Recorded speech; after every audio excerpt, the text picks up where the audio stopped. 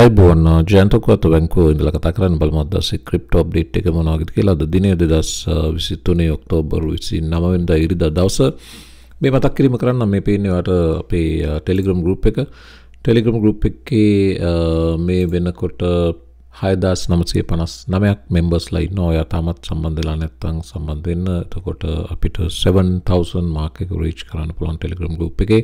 වගේම telegram group එකට සම්බන්ධ වුණාම educationally වැදගත්කමක් තියෙන contents, crypto related contents පමණක් share කරන්න මතක තියාගන්න. ඔයා වගේම තවත් ඔයාටත් වැඩි young crowd එක මේවා associate කරනවා, මේවා හරහා දැනුම ගන්නවා. ඒ නිසා මේ links වෙනත් වැඩකට නැති දේවල් ප්‍රොමෝට් කරන්න නැතුව පුළුවන් තරම් මේකේ මාතෘකාවට අදාළව ඔයාගේ posts දාන්න. ඒක අනිත් අයට ඉතාම වැදගත් වෙන නිසා. Facebook group එක traders life group එක මේක 18900 plus almost 19000 reach කරලා තිනවා. මේක අපිට 20000 වලට ගේන්න පුළුවන් මේ group එක. මේකත් ඔයාට රිසෝස් එකක් විදිහට යූස් කරන්න පුළුවන්. ක්‍රිප්ටෝ ස්පේස් එකේ දැනුම ෂෙයා වෙනවා. මෙතන charts, trade entries වගේ ඒවා මේ 18900ක් ඉන්න group එකේ. ඉතින් ඒකත් ඊටාම responsibly use කරන්න කියලා මතක් කිරීමක් කරනවා. මේ ඔක්කොගෙම links තියෙනවා YouTube video description box එකේ. ක්‍රිප්ටෝ මාකට් sentiment එකට આવොත් මේ මොහොත තාමත් sentiment එක හොඳයි. ඊයේ දවසට වඩා අද හොඳයි. මේ weekend එක ඊයේ 65 තිබ්බේ අද 72 බව පෙන්නනවා. ඒ වගේම fear and greed chart එකේ අද විශේෂ තත්වයක් ඒක තමයි මේ අවුරුද්දේ greed එක ආපු highest number එක reach කරේ මේ සතියේ මේ 72 mark එක. previous one පැත්තට බැලුවොත් මේ highest number එක reach කරලා තියෙන්නේ 68. ඒ ඇවිල්ලා අප්‍රේල් 18 වෙනිදා. ඊට පස්සේ drop වුණා. දිගටම lowest level එක 41 දක්වා වැටුණා. දැන් 72 දක්වා මේ අවුරුද්දේ මේ මොහොත වෙනකොට highest greed එක ක්‍රිප්ටෝ මාකට් එකේ reach කරලා තිනවා. ඒ වගේම අපි maximum දාලා බැලුවොත් පහුගිය 2018 වකවානුවේ ඉඳලා මේ වෙනකොට මේ highest point එක reach කරලා තියෙන 95 area එක. මේක මේ මෑතකදීම reach කරේ 2021 පෙබරවාරි 15. එතන ඉඳලා ඒ top එක ඊට පස්සේ තියෙනවා තව top එකක් මේක 75 2021 ඔක්තෝබර් 19. ඊට පස්සේ මෙතන තව top එකක් තියෙනවා ඒක 2023 අප්‍රේල්. ඊළඟ එක 2023 ජූනි 28. මේ සියලු peak ටික connect කරපුවාම අපිට පේනවා fear and greed එකේ අර සාමාන්‍ය chart pattern එක වගේම මෙතන fear and greed එකේ greed එක breakout එකක් සිද්ධ වෙලා තියෙනවා. ඉතින් මේ මෙවැනි breakout එකක් convincingly break වුණාම greed එක තව continue වෙන්න පුළුවන්. ඒක candles පැත්තෙන් නැත්නම් charts පැත්තෙන් බලපුවම අපිට කියන්න පුළුවන් කාරණාව. ඒ කියන්නේ market sentiment එක තව කාලයක් මේ විදිහට අල්ලලා හිටින පාටක් තියෙනවා. ඒ වගේම දැන් මේ වෙනකොට මේ higher levels පැත්තට මේ bottom එකෙන් bounce වෙලා යමින් ඉන්නවා. ගෙවෙන පැය 24 තත්ත්වය මේකයි. mostly market එක green. ඊයේ දවසේ perform කරපු කීපයක් slightly pull back වෙලා තිබ්බත් ගෙවෙන පැය 24 render token perform කරනවා අංක ඉහළින්ම tau ඉන්නවා අංක 1ට ICP injective GRT XC DIDEX ආදී වශයෙන් altcoins තොගයක් මේ ගෙවෙන පැය බැලුවොත් ඒකත් mostly green බව අපිට පේනවා. Bitcoin price එක 34344 වට මේ පේන්නේ daily chart එක. Bitcoin slight pullback එකකට ගියාම ඊට දින දෙකකට කලින් මේ රතු candles දෙක ඊට පස්සේ නැවත මේ 33900 34000 region එක hold කරලා bounce වෙන්න උත්සාහ කරන බව පේනවා. මේ තින්නේ Litecoin එකේ අපි enter වෙච්ච Patreon day trade එකක් තාමත් trade එක යන්තම් profit පැත්තට bounce වුණා විතරයි. Patreon trade කරන්න සම්බන්ධ වෙන interest වෙන link එක තියෙනවා YouTube video description box එකේ Patreon කියලා. ඒ හරහා සම්බන්ධ වෙන්න පුළුවන්. ඔයාලට log වෙලා මේ membership යටතේ බලලා කැමති එකකට join වෙන්න. join වුණාම settings වලට ගිහිල්ලා notifications on කරගෙන දාලා තියෙන posts සහ videos ටික බලන්න idea එකක් ගන්න trades වලට සම්බන්ධ වෙන්න කලින්. මේ chart එක අපි බැලුවා ඔක්තෝබර් මාසේ performance එක අද 29 තව දින දෙකයි. එතකොට මාසේ mostly මේ 25 සහ 30% gain එකක් අරගෙන ඒ අතර gain එකක් අරගෙන ඔක්තෝබර් මාසේ හවුර වීමට නියමිතයි. නොවැම්බර් පැත්තට ගියොත් මේ අවසාන දෙවෙනි කොලම් එක බලන්න දකුණු පැත්තේ ඒකේ නොවැම්බර් 2021 නොවැම්බර් සහ 2022 නොවැම්බර් කියන මාස දෙකම red months දෙකක් Bitcoin වලට ඊට කලින් 2020 නොවැම්බර් මාසේ green ඊට පස්සේ ඊටත් කලින් අවුරුදු දෙකක් 2019 සහ 18ත් red. එතකොට Bitcoin වලට මේ අවුරුද්දට කලින් ආපස්සට අවුරුදු 5ක් බැලුවොත් ඒ අවුරුදු 5න් එක මාසයයි green ඉඳලා තියෙන්නේ. ඒ අනිත් මාස 4ම red months. එතකොට මේ මෑත ඉතිහාසය බලපුවම Bitcoin වල නොවැම්බර් මාසයේ tendency එක තියෙන්නේ red පැත්තටයි බර. ඔක්ටෝබර් amazing green month එකකින් පස්සේ නොවැම්බර් red කෙසේ වෙතත් යම් ප්‍රමාණයක slow down වීමක් සිද්ධ වෙන්න බැරි නෑ. හැබැයි overall පහුගිය අවුරුදු 9ක example එක බැලුවොත් එහෙම mostly green month එකක් නොවැම්බර්. හැබැයි මේ math trend එකත් වැදගත් වෙනවා. මොකද institutional ආගමනයේ ආදී වශයෙන් සියල්ලත් එක්ක මේ math trend එක ඉතාම වැදගත්. ඒක සාමාන්‍යයෙන් නොවැම්බර් slow වෙන මාසයක් බව පේනවා. ඒ කෙසේ වෙතත් Michael Saylor post කරලා තියෙන මේ Charlie Bilaloge මේ සටහන බලන්න. මේකේ තියෙන්නේ asset classes ටික සමස්ත උඩම තියෙන්නේ ETFs ටික asset උඩම තියෙන asset class එකක් විදිහට පටන් ගන්න තියෙන්නේ Bitcoin වලින්. ඊට පස්සේ ඉන්නවා Nasdaq, ඊට පස්සේ US growth stocks, gold, large cap, cash, bonds, ඊට පස්සේ stocks, commodities ආදී වශයෙන් පහළට තියෙනවා. මේකේ සමස්තය බලපුවම මේ උඩම ලයින් එකේ ඉන්නේ Bitcoin 2011 1473ක් grow වෙලා තිනවා. ආදි වශයෙන් ඇවිල්ලා 2014 නෙගටිව් month එකක් නෙගටිව් year එකක් Bitcoin වලට 150ක් down, 2018 173ක් down, 2022 165ක් down, right? මෙතන පොඩි pattern එකක් තියෙනවා. Bitcoin බැලුවොත් මේ දැන් දැක්ක එක 2014 down Bitcoin නෙගටිව්, එතන ඉඳලා අවුරුදු 4ක් ගියාම 18 ආයි නෙගටිව්, එතන ඉඳලා තව අවුරුදු 4ක් ගියාම 22 ආයි නෙගටිව් අවුරුද්දක් විදියට. එතකොට 2026 ටෙක්නිකලි බැලුවොත් මේ හිස්ටෝරිකල් ඩේටා අනුව නෙගටිව් අවුරුද්දක් වෙන්න chance එකක් තියෙනවා. එතකොට අපි දැන් බැලුවොත් pre halving එක එනවා 2024, ඊට පස්සේ 2024 bull run එක එනවා post halving, ඊට පස්සේ 2025 bull run එක එනවා. සාමාන්‍යයෙන් bull run එකක් අවුරුදු දෙකමාරක් කාලයක් හිටිනවා.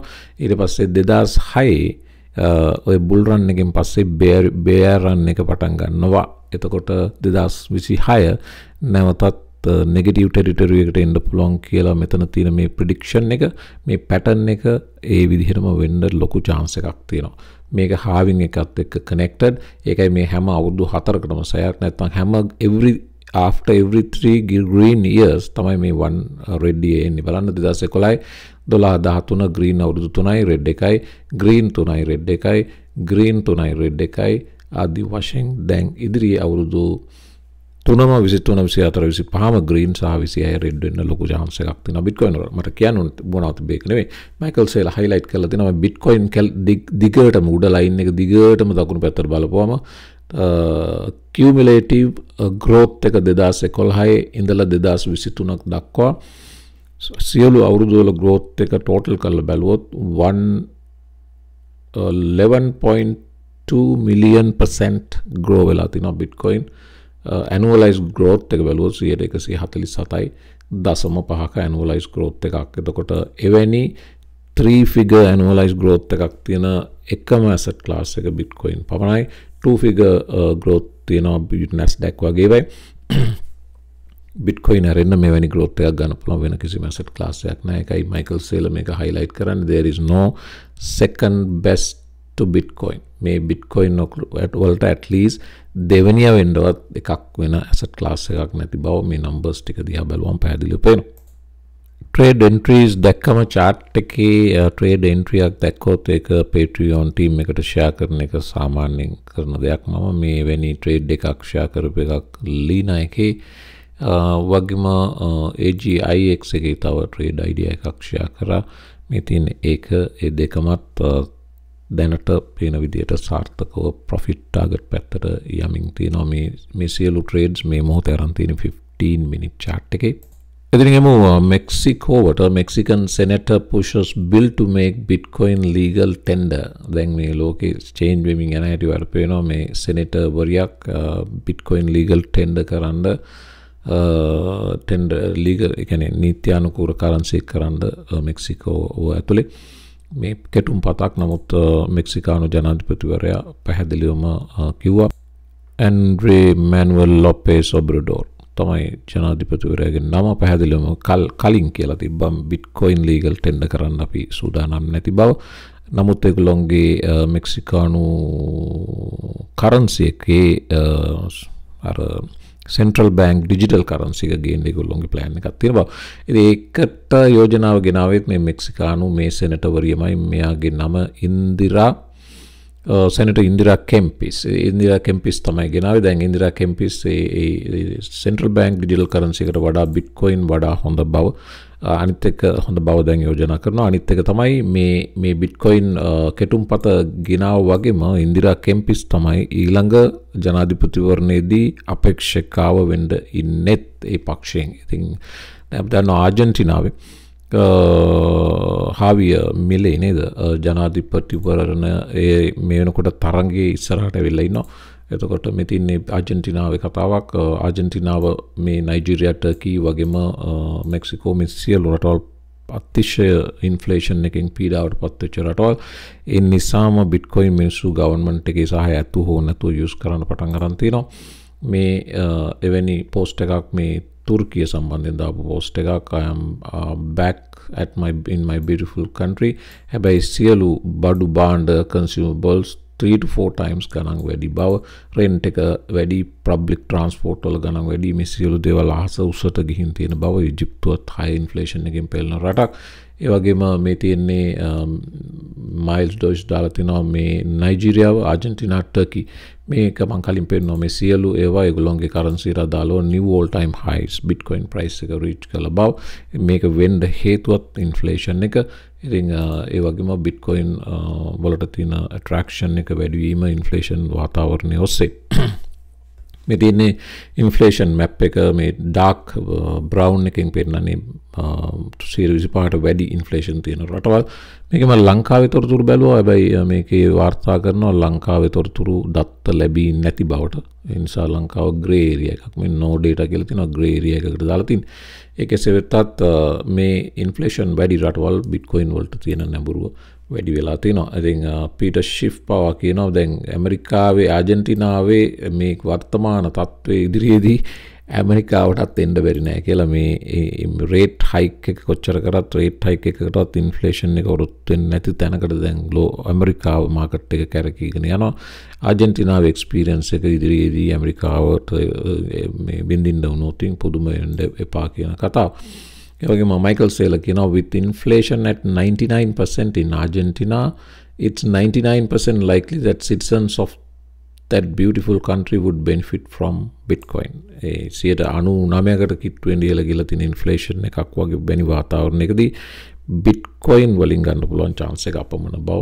ඉතින් මේ වෙනකොට already ආජන්ටිනී අනුව Bitcoin use කරන්න පටන් ගන්න තියෙනවා. ඒ නිසා මේ මොහොතේ Bitcoin නැවත bounce වෙන්න ගත්තා. price එක 34427. ඒ Bitcoin bounce එකත් එක්කම අපි enter වෙච්ච trades උත් මේ වෙනකොට profit target reach කරමින් තියෙනවා. මේ තියෙන Litecoin, මේ තියෙන render token trade එක, මේ තියෙන Lina වල trade idea එක, මේ තියෙන AGIX, මේ සියල්ල profit පැත්තට යමින් ඉන්නවා. මෙතනින් අපි එනවා මෙන්න මේ කතාවට Bitcoin chart එකෙන් පස්සේ Solana chart එකට. මේ පේන්නේ Binance Solana අවලි චපන්නව chart එක. මේක මේ වෙනකොට trending upwards මේ breakout එකක් මේ වෙනකොට ගනිමින් ඉන්න බව පේනවා. price එක 32.43යි. Solana amazing price pump එකක් මේ වෙනකොට Binance move එකත් එක්කම. වැදගත්ම කතාව වෙන්නේ මේක Solana price prediction එකක් තියෙනවා 2030 වෙනකොට Solana 10,600% වලින් price එක grow විය හැකි බව. ඉතින් මේක ලොකු ඇනාලිසිස් එකක් දාලා කියනවා.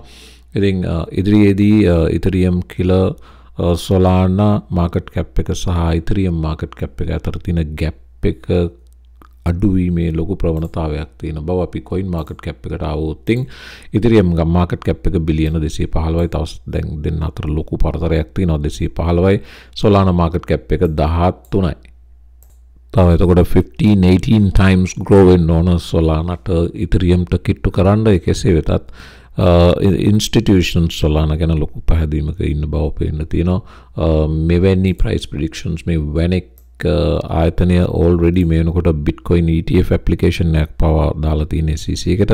ඉතින් reputed මෙවැනි fund managers ලා Solana සම්බන්ධයෙන් මේ කියන කතාව බැහැර කරන්න බෑ පහසුවෙන්. මේ මොහොත වෙනකොට Solana මේ දාලා තියෙන daily chart එක 3173 breakout එක already අරන් හමාරයි. දැන් මේ වෙනකොට Solana 3245 ඉදිරියේදී price එක මීටත් වඩා perform කරන්න chance එකක් තියෙන බවත් මේ Vanek වෙනම report එකක් කරයි. report එකෙන් තමයි මේ Solana කතාව ආවේ.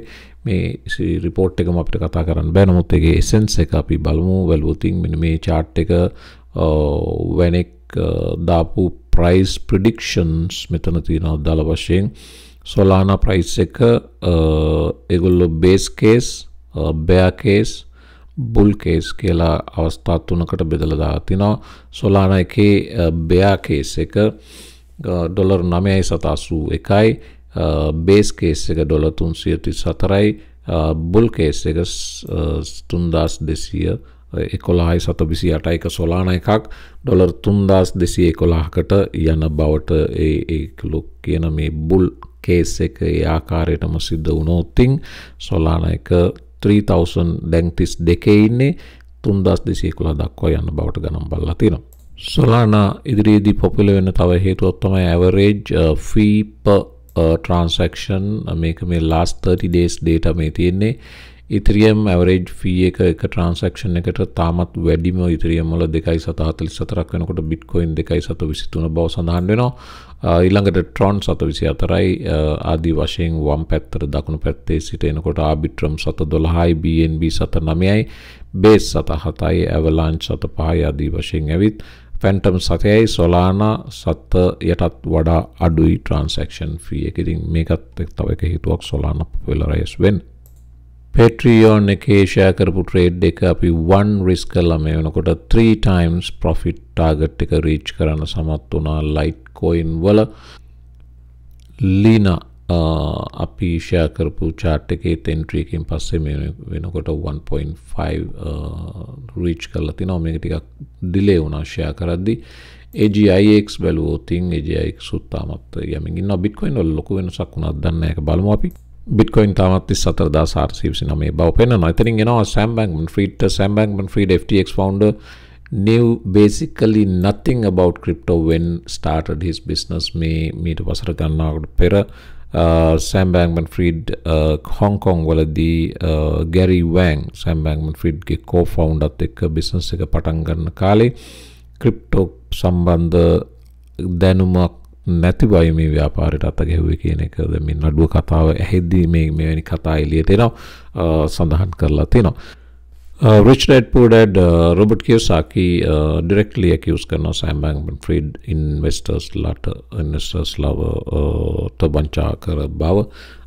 මෙවැනි අයට ඉදිරියේදී නීතියෙන් දැඩි දඬුවම් පැමිණිය යුතු බවත් Robert Kiyosakiගේ අදහස. ඒ විතරක් නෙවෙයි Robert Kiyosaki කියනවා මෙයා රැවට්ටුවා Mr. Wonderful නමින් හඳුන්වන Shark Tank investor Kevin O'Leary වගේ බිලියනර් ඉන්වෙස්ටර්ස්ලා ඊළඟට CNBC එකේ Jim Cramer වගේ අය පව රැවට්ටුවා. මෙයා ඊට පස්සේ ජජ් වයි ජූරි එකයිවත් රවට්ටයිද දන්නේ මේ වෙනකොට මෙයා ෆෙඩරල් රිසර්ව් චෙයාර්මන් ට්‍රෙෂරි සෙක්‍රටරි වගේ අය ඊට පස්සේ ඇමරිකාවේ ඉන්න ලීඩින් පොලිටිෂියන්ස්ලා මේ තොගයක් ගොනාට ඇඳුවා. ඉතින් ඉදිරියේදී ජජුයි ජූරි එකයි විතරයි තාම මෙයාට අන්දන්න තියෙන්නේ කියන චෝදනාව රොබර්ට් කියෝසාකි කරන SBF සම්බන්ධයෙන්. ක්‍රිප්ටෝ coin market cap එක බැලුවොත් මේනකොට 0.58 බව පෙන්වනවා. 1.26 trillion market cap එක දවසේ සාපේක්ෂ volume එක අඩි බිලියන 21යි තියෙන්නේ. very low volume එම් බලපොම Bitcoin dominance එක 53යි. price එක මේනකොට 34425 බව පෙන්වනවා. 1.31% up. Ethereum 1% up 1797යි. BNB 0.6 up. XRP 1.8 up. Solana 2.25% up. choppy chart එක බැලුවොත් 32.40යි. ඒඩත් 730ට ඇවිල්ලා slowly ඒඩ almost 730යි. අද දවසේ 2% up. මේ සතියේ 15% up. දැන් S&P 500 වගේ ඒවා ඉන්වෙස්ට් කරොත් එමු මුළු අවුරුද්දටම grow වෙන්නේ. මේ coin market එකේ මොකක්ද ලෙඩක් තියෙනවා. මුළු අවුරුද්දටම grow වෙන්නේ 8ක් 11ක් වගේ මේ කාඩනෝ සතියක් ඇතුළත 15%, Dogecoin 14% ආදී වශයෙන් grow වෙලා තියෙන බව පෙන්වනවා. Chainlink 19% within a week, Polygon 12%, Polkadot 10%, Litecoin 6% ආදී වශයෙන් ඉන්නවා. දවසේ top gain බැලුවොත් මේ ගෙවෙන පැවිසි අතරේ මේ වෙනකොට top gain Axie Infinity, Internet Computer 2, Render Token 3 මේ තුන් දෙනාම close to 10%, Axie Infinity සහ Internet already 10% reach කරලා තියෙනවා. හොඳයි මම වීඩියෝ එක අමාර කරන්නම්. මේ ටික තමයි අද ෂෙයා කරන්න තියෙන්නේ. YouTube channel එක subscribe කරලා help කරන්න අපිට 60000 reach කරන්න තව support එක අවශ්‍යයි ඔයාලගේ. Patreon trade කරනවා නම් link එක තියෙනවා YouTube video description box එකේ. එතනින් සම්බන්ධ වෙන්න. කැමති membership එකකින් සම්බන්ධ වෙන්න පුළුවන්. එhmenan වීඩියෝ එක අමාර කරනවා. වීඩියෝ එක like කරන්න, comments දාන්න. හැමෝම අයමත් අලුත් වීඩියෝ එකක් සුබ දවසක්.